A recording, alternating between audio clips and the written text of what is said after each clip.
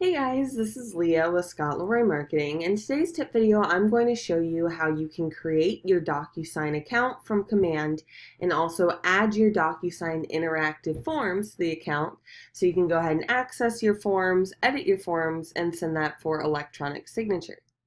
So the first thing that you need to do to create your DocuSign account is log into command. So that's a very important step.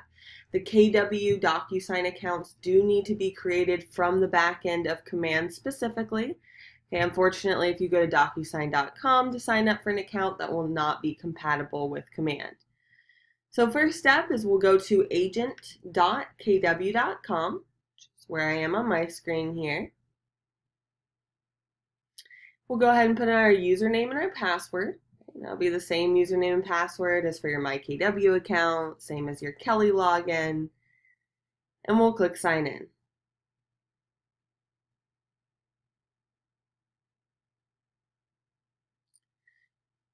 All right, so once you're logged in, we will want to go ahead and click on our name on the very top right of command. And of course, feel free to pause the video at any time. So if you're working on still getting logged into command, you can pause the video, and there's always a forgot password option if you need to reset that. But once you are logged into command, you could join me by clicking your name on the very top right of command, and then settings from that drop down.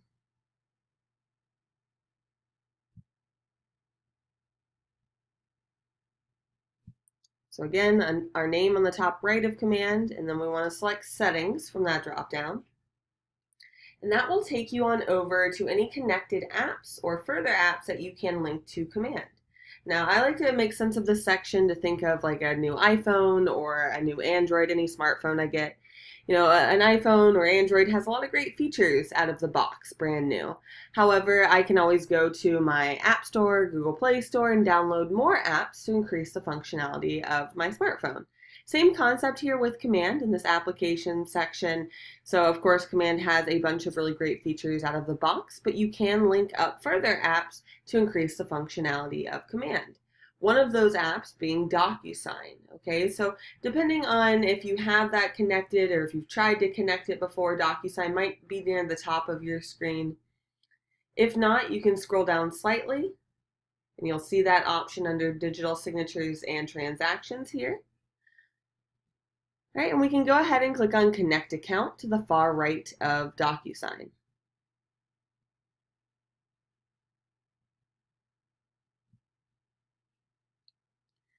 All right, when I do so, it'll pull up the option to put my first and last name, which should autofill in our preferred email address.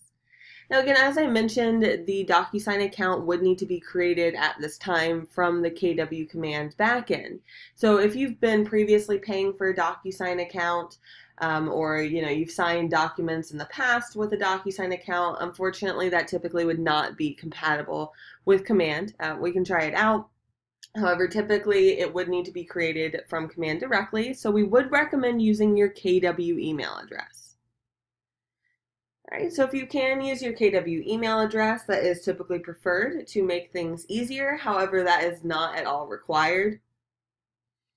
Okay, so you can use another email address, but typically using the KW email ensures that there was not a previous DocuSign account set up and just makes the process much easier. You can also forward your KW email to any other primary business email you're using. If you need help with that, feel free to shoot us an email, support@ScottLeroyMarketing.com. All right, so once we put in our first and last name and the email address we want to use for DocuSign, we'll click on Send Registration Email.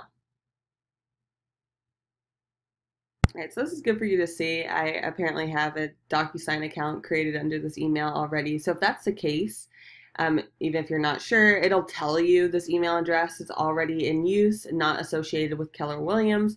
So that'll let you know if you already have an existing DocuSign account under the email that you want to use. Okay, so in this case, I'm going to use my KW email instead to get around that. All right, so I make sure my KW email is added in, and I'll click Send Registration Email here at the bottom.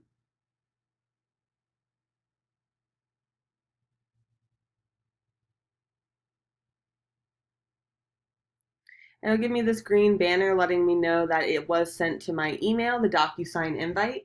So once you send that invitation email from the command backend for DocuSign, I can see it's in progress here. All right, so now at this point, I'm going to want to switch over to my email account to find that DocuSign invite email. All right, so next step is go ahead and log into your email. And you should get this pretty instantly, within the minute or so. And it'll let you know you've been invited to join DocuSign Rooms. If you're not seeing that, check your spam to see if it snuck into there. All right, but the email address it'll come from is right here. If you'd like to pause and search your video or search your inbox by this email, dse_na3@docusign.net. That is typically where DocuSign notifications will come from, including the invite email. All right, and so all we're doing here is accepting the invite. And so from your email inbox, look for that DocuSign email letting you know you've been invited, and we'll click Accept Invite.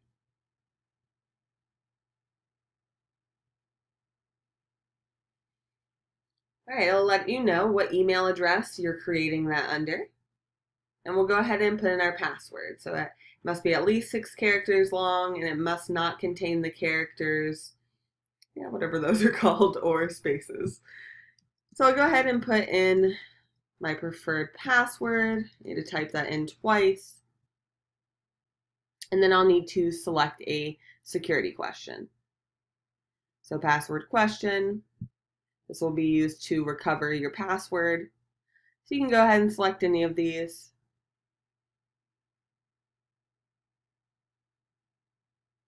And of course, feel free to pause anytime so you can go ahead and add this in. You can add another security question. I typically do not, and you can go ahead and click Activate.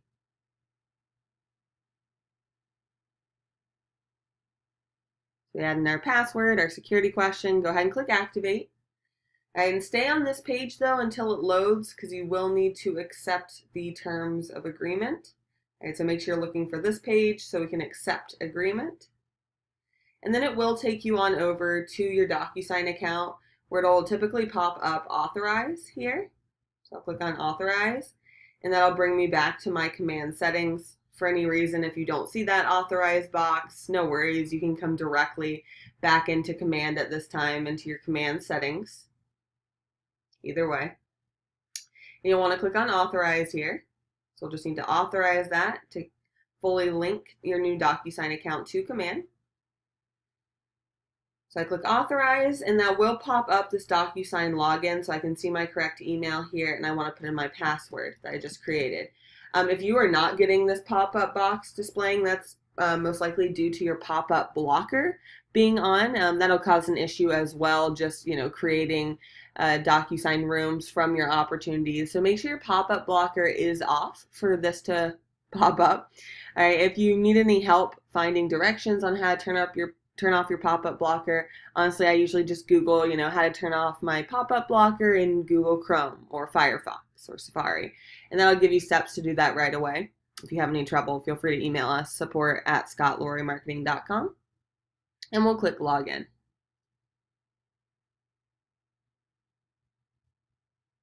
It will prompt you to accept the terms one more time, so make sure you do that. And that will be the final step to connecting DocuSign to command. All right, so now I can see that DocuSign is connected here, that status, and I can see the preview of what email that is. Now, one final step that you'll typically need to take, depending on your area, is you'll need to add your NERDS ID to your DocuSign preferences in order to have access to your forms. Okay, so depending on your area, there is an extra step to get your access to forms in DocuSign directly. So just a heads up, your forms themselves will not be in command. They will be in your DocuSign account. And so if you just created that with me, DocuSign should be open in a separate tab here. All right, so look for a separate tab that has this icon here, yellow icon with a download icon, I'd say. All right, so come on back to DocuSign. If you can't find this tab, no worries. Okay, the direct way you want to log into your DocuSign account is Real Estate. KW.DocuSign.com. So that's very important. We are using the DocuSign Rooms side. Okay, so that's the DocuSign version built for real estate specifically. So don't go to DocuSign.com to log in. Instead, you'll go to realestate.DocuSign.com to log in. All right, and you can log in with that username and password you just set. Feel free to pause if you're still looking for your login to DocuSign and so forth. And once you are in DocuSign, let's go ahead and add our form access by clicking on your initials on the very top right.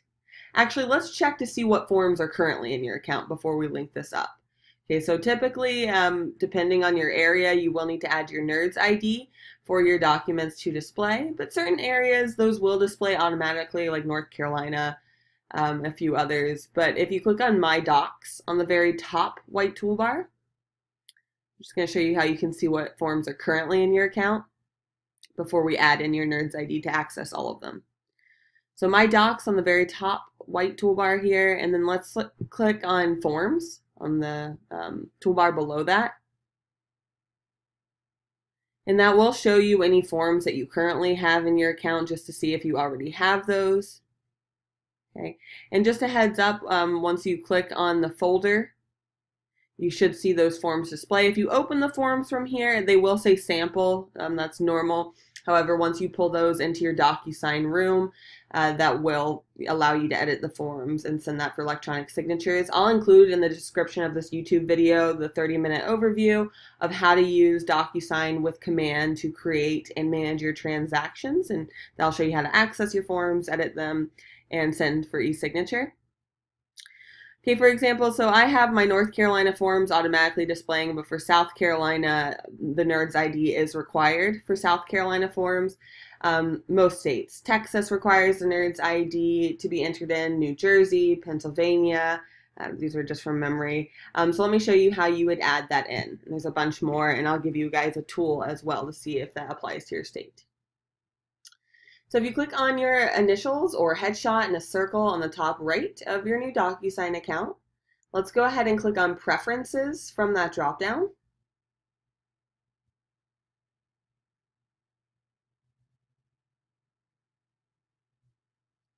All right, so again, on the top right of realestate.docusign.com specifically, click on your initials in a circle, or it might be your headshot if you've added that in. We're selecting Preferences from that dropdown. And on the left-hand side, let's go ahead and select Integrations. All right, so again, for most states, you will need to add in your NERDS ID in order to have access to all of your forms, your interactive forms, and DocuSign. So it's pretty easy to do so. We'll go ahead and click on Add Provider right here, this blue button. You will want to select the Realtor logo here because we're going to put in our NERDS ID, right, under the National Association of Realtors. And it will take you to this box to go ahead and validate your NERDS information. So on the very top, we'll want to go ahead and put in our 9-digit NERDS number. If you're not sure of what that is, you can click Find Your NERDS ID right here to look that up. Okay, and that's your ID with NAR, National Association of Realtors. Okay, so you'll put your last name and just make sure the last name matches your real estate license, and then your association. So choose where you're a member. So for example, for Texas agents, you'll want to go ahead and select Texas Association of Realtors. That would apply to the entire state of Texas. Just to mention a couple others, you'll see Florida Association of Realtors. That'll give you access to all of your boards you're part of in Florida. Pennsylvania, it is a blanket board to gain access to all of your forms and so forth. Okay, and I will include, just to show you guys real quick, I'll include this in the YouTube description as well, but I do have a spreadsheet here. So let me pull that up in a separate browser here. So I just want to show you guys that I do have a sheet made for you so you can see if your state requires that. And I'll link this in the description of the YouTube video below, but you'll see here I have the state, All right, and if the forms are available with your NERDS ID, and the boards that are in green mean for the entire state of Florida, for example, or for Texas. The entire state, you'll want to go ahead and pick Texas Association of Realtors. South Carolina, same concept here. So go ahead and find, and again, this is linked in the description of the YouTube video, but go ahead and find your state from that list and see if your NERDS ID is required. Okay, it is not required for all states. Like California agents, you guys use zip forms instead. So I'll mention that next. Okay, but go ahead and put in your NERDS ID, select your association from the list, and then you should be able to click validate, and it will give you, a confirmation message, and you'll see that display right here under your providers that has been linked up. If you have any trouble, if you get any error messages or that gives you any issues, shoot us an email, support@scottleroymarketing.com. We'd be happy to look into it further for you to help troubleshoot that. Lastly, just to mention, California agents, you guys are required to use zip forms. So you will need to go ahead and link up your zip form account by clicking the arrow to the right of where it says zip form. And put in your zip form username and password. That is not only for California agents. If your board provides zip forms, you can go ahead and link up your account. I would recommend using the NERDS ID if you have that option to link up your forms, just because it integrates a little easier. However, you can also link up zip forms if you have templates saved in zip forms. You can put in your username and password and go ahead and click save. In California agents, if that gives you any issues with the login, it's typically an issue with your username. It's not the same username as you use for car.org. So if you need any help finding that username for zip forms, feel free to shoot us an email, support@scottleroymarketing.com. All right, guys, so after you add that in, you should see your forms under My Docs, okay, where we just looked.